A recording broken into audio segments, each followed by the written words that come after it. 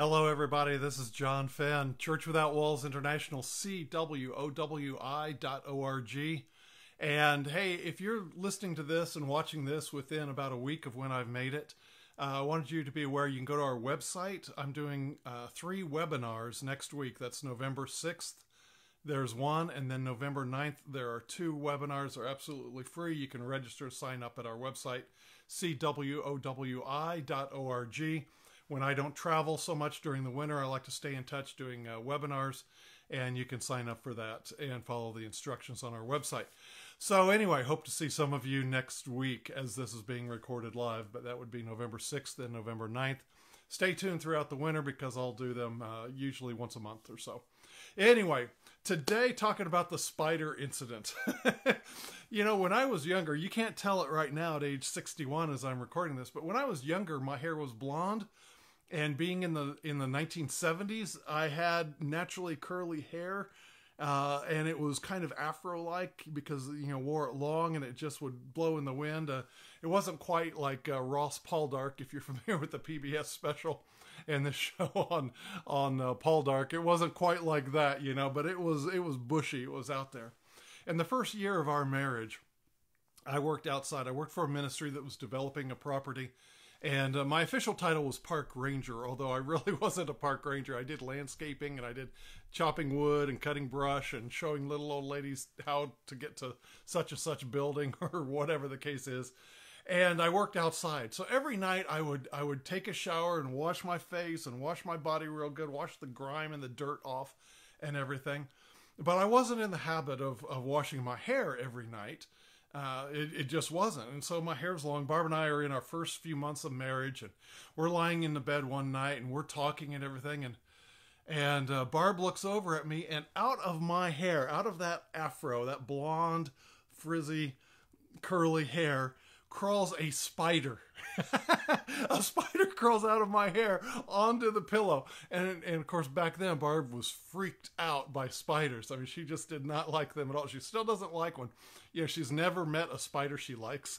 You know, that's my end of it. I like tarantulas. I like jumping spiders. I like stuff like that.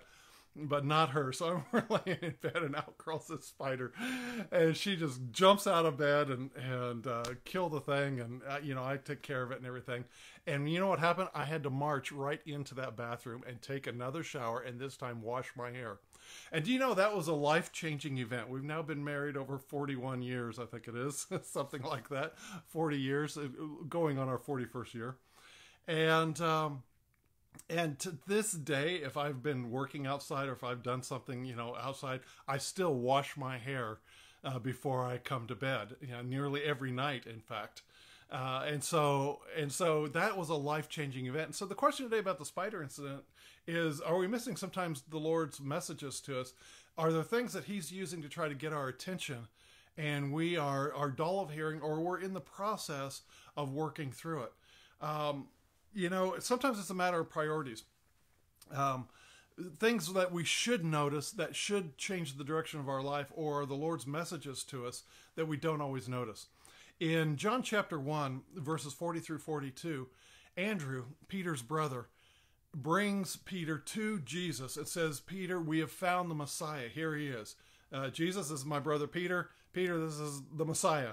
This is Jesus of Nazareth, the Messiah. And that is all that's said. It's John chapter 1, verses 40 through 42. That's their first meeting. But Andrew's claim that Jesus was the Messiah had to have stayed with Peter. And he had to contemplate that and think that over. My personal opinion is that Peter wanted to believe Andrew, that they were obviously both looking for the Messiah. But I think Peter needed something. I think he needed something in life to confirm that. And that's part of what I'm saying today to you, that an event can happen in your life and you're not sure if that's God or not, but you may be like Peter who thinks maybe it's God, but you need a confirmation. It's okay to ask the Lord for a confirmation. Now, what happened in Peter's life is that after this brief introduction, which we're told about in John chapter 1, verses 40 through 42, the next time we see them is in Luke chapter 5, verses 1 through 11. And in Luke chapter 5, Jesus is wanting to borrow a boat to take advantage of the acoustics to speak to the crowd. So he borrows one of Peter's boats. We're told that Peter, James, and John were partners in the fishing business. That's verse 10. of Luke chapter 5. And so he approaches the partners. He says, can I borrow a boat? He launches it out from land a little bit, and he speaks. He takes advantage of the acoustics of sound carrying over water. So when he's done, he wants to pay them, basically, for the rental of the boat. And he tells them to launch into the deep, launch the nets, plural, into the deep. And Peter says, we've fished all night, nothing's happened, but at your word, I'll let down a net. So Peter disobeyed, but he partially obeyed. He lets down one net, the net breaks, they call over both boats. Both boats are almost ready to sink because of the catch. And the single net is breaking, whereas if he'd obeyed Jesus, both nets would have survived the load. But when he gets to land, Peter falls on his knees and said, depart from me, I'm a sinner. I think Peter needed a confirmation to Andrew's claim. I think he needed a spider in the hair moment that caused him from that point, it caused me from that point on to wash my hair each night. That I think Peter needed a spider in the hair moment. I think he needed a confirmation that was going to change his life, because verse 11 says that Peter, James, and John forsook everything. They left their business as it was, boats on the shore right there with that load of fish, and they began to follow Jesus. It changed their lives. But I think Peter needed that confirmation. I think he had to think it through, and he needed that moment to contemplate it. See, sometimes life's moments just hit us like a ton of bricks. They hit us like a cold washcloth on the face, and it's like, wow, this is life-changing. And those can be the tragedies in life. Those are the things that just absolutely someone makes a decision that affects us, and we are just devastated. There are other things that happen through the course of life that we contemplate, that we think on. And it's like, okay, this may be God, it may be not. I need a spider in the hair moment. I need a boatload of fish moment. I need something to prove the claim. And so I think that's what was going on in Peter's life. Andrew had made the claim, hey, brother, we found the Messiah. Here he is. And Peter's like, okay, maybe, maybe not. I'm going back to work. And then later Jesus borrows the boats, gives them a boatload of fish, 2 boatloads of fish. And Peter falls on his knees, recognizing the miracle, and says, depart from me, I'm a sinner. Instead, Jesus says, oh no, come with me. You're going to become a fisher of men.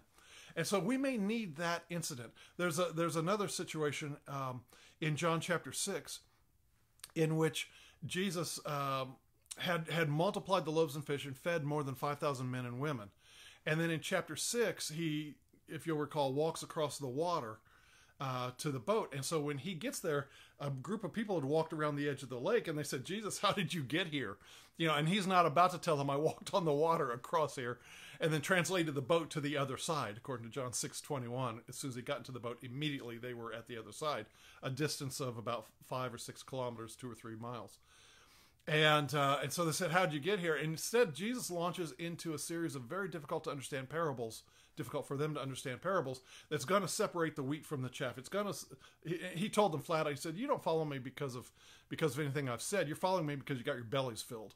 And so he starts saying things like, Moses provided the manna for them to eat, but I'm the real manna. You have to eat my flesh. You have to drink my blood to enter into eternal life. And that parable separated out the wheat from the chaff. Even many of Jesus' disciples, in confusion, decided not to follow him, thinking, man, he's gotten way off course. He's gotten off balance now, talking about cannibalism and everything. And so many of his disciples started to leave, but it had the effect that Jesus wanted.